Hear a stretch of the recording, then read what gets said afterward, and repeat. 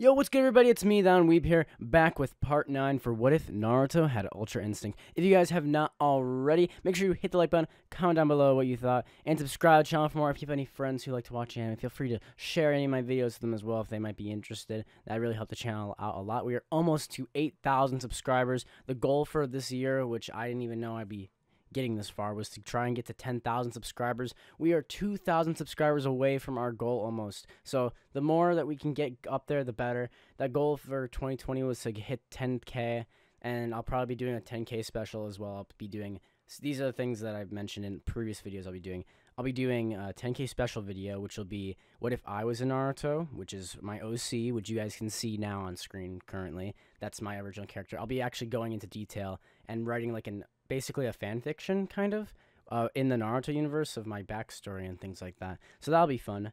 And also, other than that, I'll probably be doing a face reveal because I want to do face cam videos, and because my second channel would be really convenient because a lot of the stuff I do would be funnier if you could see my reactions. Otherwise, it's just me sitting here in the microphone playing a game and being like, so yeah, sorry that was cringy. Anyway, let's just get right into it. Sorry for all the talking. Here we go. I know you guys have been waiting for 2 weeks. Let's just get right into part 9 for What If Naruto Had Ultra Instinct.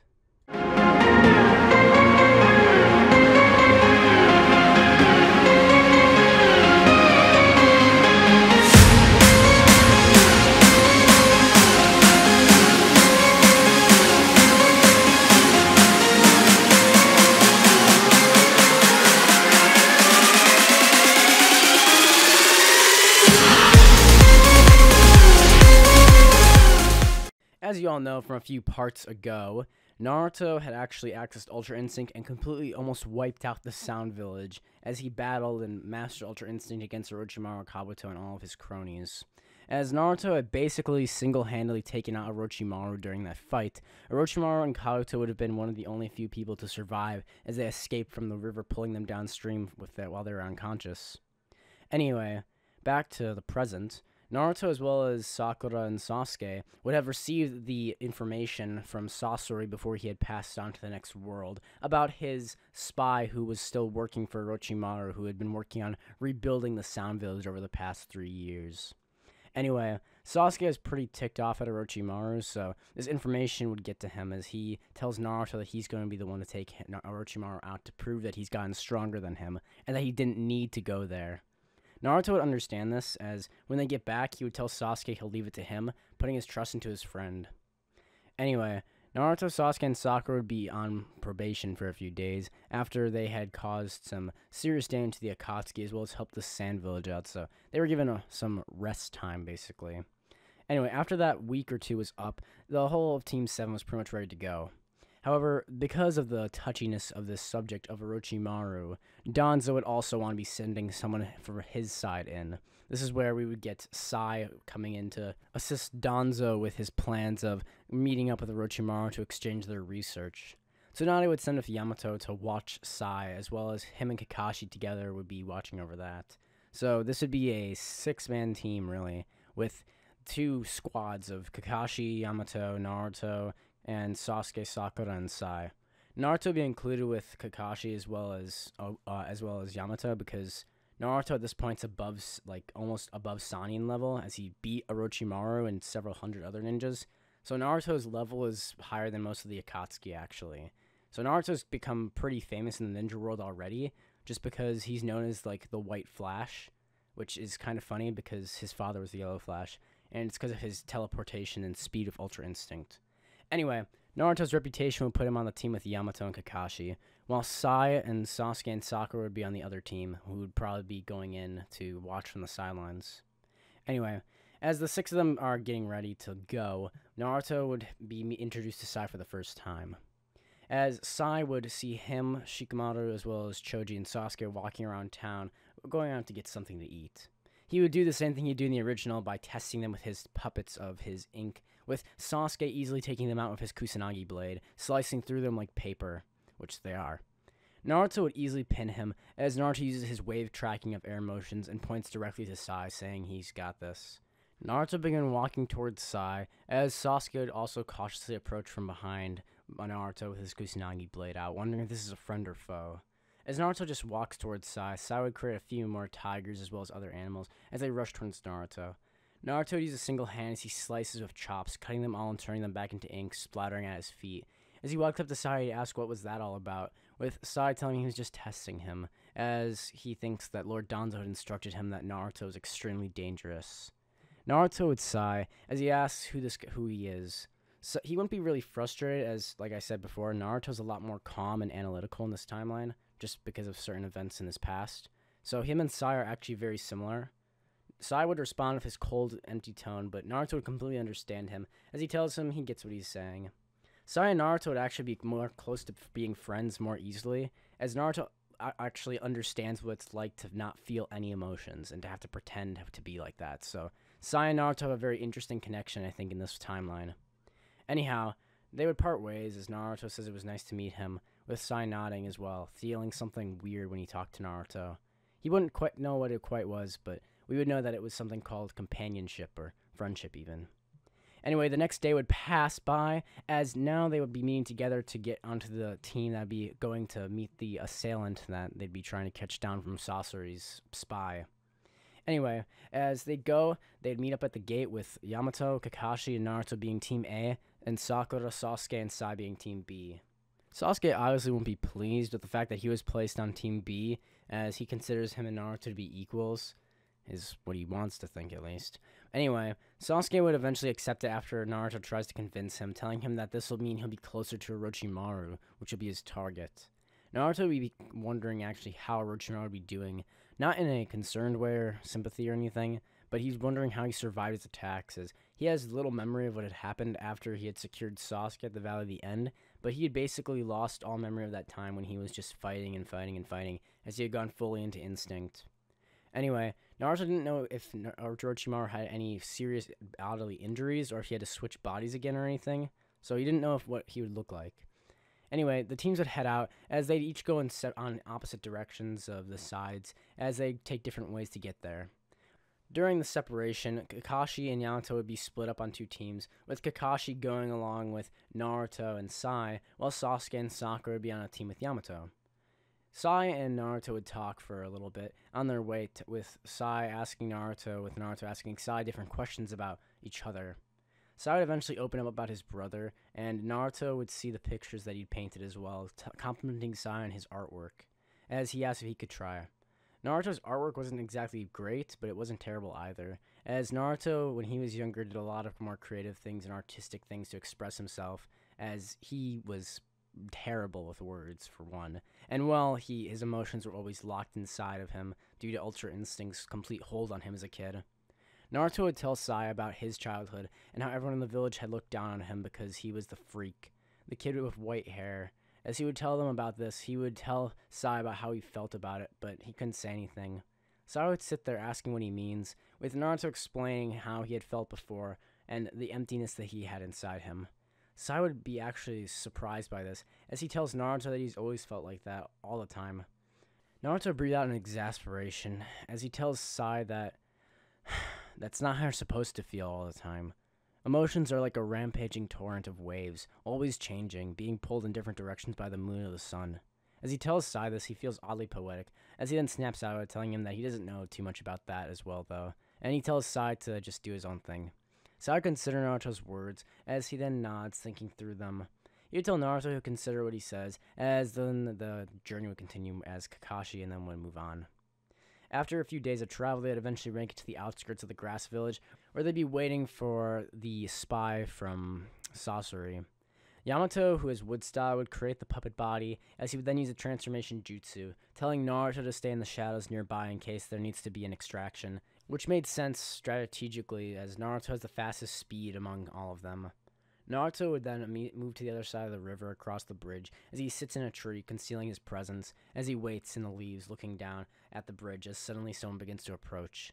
Yamato, it's about to start, he would think, as Yamato began huddling out in his transformation form into Sasori's puppet body. We would see a figure in a cloak. Little would we know it would be Kabuto, as Kabuto begins to whisper to Sasori the details that he needed.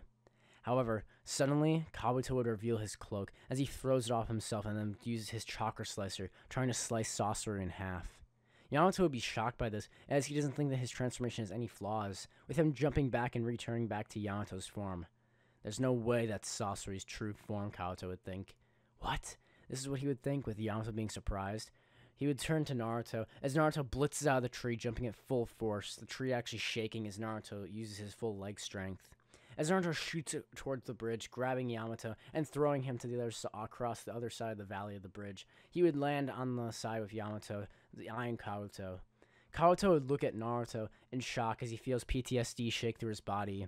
Naruto would stare at him with rage, as he then looks up, telling Sasuke to go. Sasuke would take this opportunity to release all of his anger at Orochimaru as well as Kabuto to prove that he's stronger than them. Suddenly, the Kusanagi blade would rip open, as a slice of silver would cut clean through the air, as a slight shine of silver would slice through it, as he slashes at Kabuto, Kabuto falling over as he feels blood on his stomach. Kabuto would begin to choke on his own blood, as Sasuke would turn about to finish him off. This is when we suddenly see a ginormous snake crash into Sasuke from Orochimaru, as Orochimaru stands there. Sasuke, I had been waiting for you for some time. However, it appears you lost to that boy, he would think, as he stares at Naruto, his bones beginning to feel rage, as his hands begin to grit themselves, ringing together as he begins to grind his teeth against each other. Naruto Uzumaki, he would think, as he'd been humiliated by a genin. A 12-year-old had beat him in battle, along with his entire army. If anyone's going to kill him, it's going to be me, Orochimaru would be thinking, as he's never been so angry at a single person his entire life. Naruto would not even flinch at the amount of malice coming at him, as he tells Orochimaru that it's Sasuke's turn to prove himself, and if Orochimaru survives the fight, then he'll take care of him and finish off his miserable life afterwards, which is what he should have done at the Valley of the End anyway. Orochimaru would spat, as Sasuke then slices towards Orochimaru. You think Sasuke can beat me? He could have if he'd come to train with me and become more powerful, but in this weak form, there's no way he could. This is when suddenly Sasuke would then slice, telling him to shut up, cutting into Orochimaru's neck, as Orochimaru would use his snake abilities to shed his own skin and go back into another form. We could have been master and teacher, Sasuke, he would say. Shut up, Sasuke would say as he slices again with 5 more chops, with him getting faster and faster after each swipe. Sasuke would activate his 3 Tomoe Sharingan, tracking Orochimaru better, as he throws a blade cut down, with now Orochimaru using his arm and transforming it into a snake, wrapping it around the blade and cutting it and ripping it away from Sasuke's arm. As the blade's thrown to the grass, Sasuke engages into hand-to-hand combat, with Orochimaru and Sasuke faring pretty equal to each other. Kabuto would try to get up, but the moment he tries to intervene in the fight, Naruto's hand would be right next to his neck, telling Kabuto that if he doesn't want to die, then he shouldn't move a single muscle.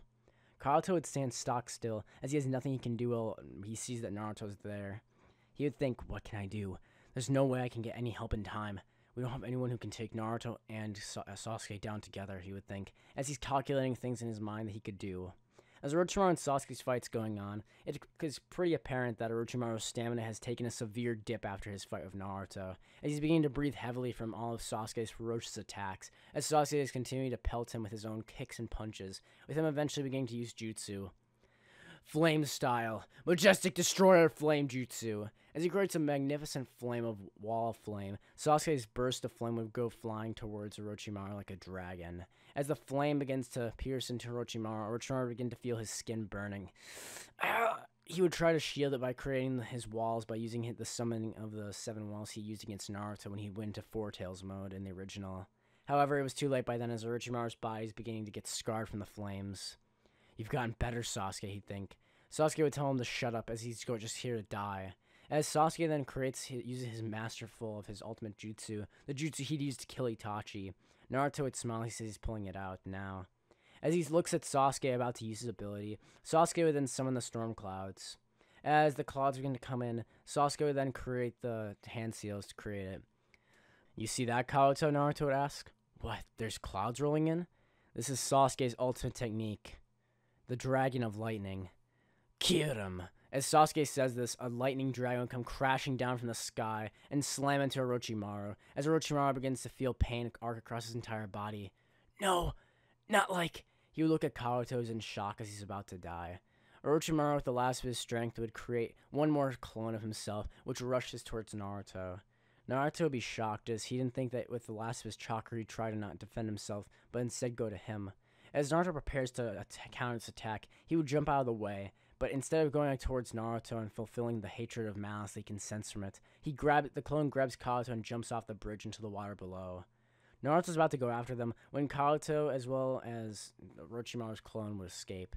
The clone would disappear, however, as original Orochimaru would actually die from the Kirim, as his body falls to the ground completely lifeless. Sasuke has ended the demon that had been invading his life for the past 30 years.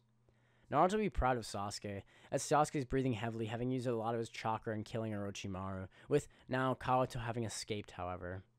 With Kabuto escaped, that means that some of Orochimaru's research would have lived on, but Sai would have failed his opportunity to actually get in on his mission to contact Orochimaru, as Naruto and Sasuke had finished him off way quicker than he would have imagined they would have been able to. Sasuke and Naruto would then head back, with Yamato and Kakashi being extremely impressed with their combat skills. Naruto had watched Sasuke the whole time, and was telling him he did an amazing job, telling Sasuke to look how much stronger he's gotten. If you beat Orochimaru that easily, think about what you can do against Itachi now, he would say, as he remembers Itachi from when he had tried to cast a genjutsu on Naruto, and Naruto's automatic detection of his Ultra Instinct had reflected the genjutsu back at Itachi, which is a unique ability of Ultra Instinct that I added in this, which I thought was pretty cool. Anyway, Itachi should still be damaged from his own infinite Mangekyo from those years ago, as he wasn't doing so well even back then, Naruto would think. Sasuke, there's no way that you can't beat Itachi now. Sasuke would be very happy as Naruto says this, with him asking Naruto if he really thinks that. Do you really think that I can beat him? He would ask, with not exactly sure confidence in his voice. Naruto would nod very fast, telling him there's no way he can't. As Sasuke feels happy, the teams would begin to head back, with Sai feeling unfulfilled from his mission. Anyway, Orochimaru has now been taken down and killed, so he'd have to report that back to Danzo. Naruto would see as Sakura finally appears out of the woodwork, finally commenting in after 6 days of being silent as a rock, not having done a single thing like usual. So, Sasuke, how did you learn about that? How did you learn how to create that dragon? Sakura would ask, blushing, with Sasuke basically just answering the question with no interest at all in her or what she was asking. Oh, when I was training with Naruto and Jiraiya-sensei, Jiraiya was helping me learn more about nature transformation, while Naruto was working more his chakra control on how to create his Rasengan wall. Naruto would laugh as he says that he could have used that against today and show off a little, but he decided to let Sasuke use his move. Naruto's Rasengan wall is basically where he uses lines of chakra from the puppeteer type jutsu, but instead of using them to control a puppet, he actually connects multiple Rasengan to create walls of Rasengans, which he can manipulate at will like a wave. He uses it to trap opponents as well as create massive explosions and such, like what he did against Orochimaru back in the Valley of the End. Anyhow, everyone's now made it back to the Leaf Village, with them having successfully defeated Orochimaru and learned about the information they had needed to about his research that they wanted. So, that ends the arc for where they had originally met Sasuke up with in the original. Back now at the Leaf Village, something new would be brewing, as 2 more members of the Akatsuki would be deciding on their attack to try and receive and take the Nine Tails. If you guys want to see Kakuzu and Hidan come in and try and claim the Nine Tails, as well as battle against the Leaf Village Shinobi, then make sure you hit the like button, comment down below what you thought of this video, and subscribe to the channel for more videos like this to come. I'll see all of you in the next video. Goodbye.